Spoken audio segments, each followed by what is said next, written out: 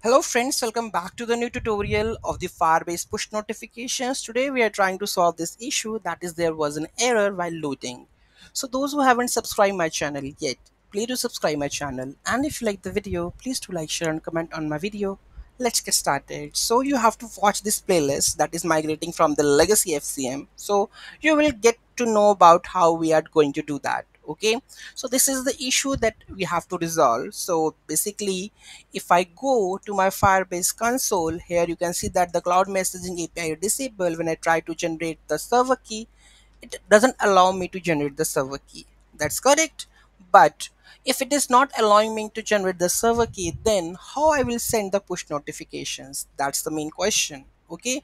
So now the Firebase has released its documentation, and it says that the Firebase Cloud Messaging API we have to use, not the Cloud Messaging API legacy. Okay.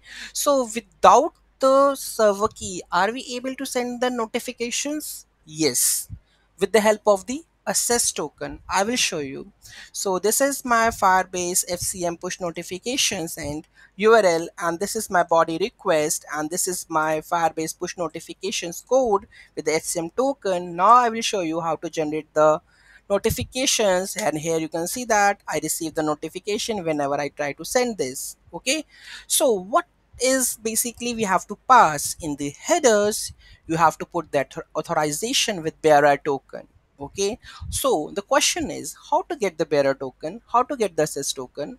So I have already have the node.js code to get the access token. So maximum number of comments will help me to showcase the code of the node.js. So do commenting fast on my all videos of the Firebase, then definitely I will show the code how to generate the access token. So you have, this is today is Sunday, so maximize the number of comments so that I will upload the video on Monday.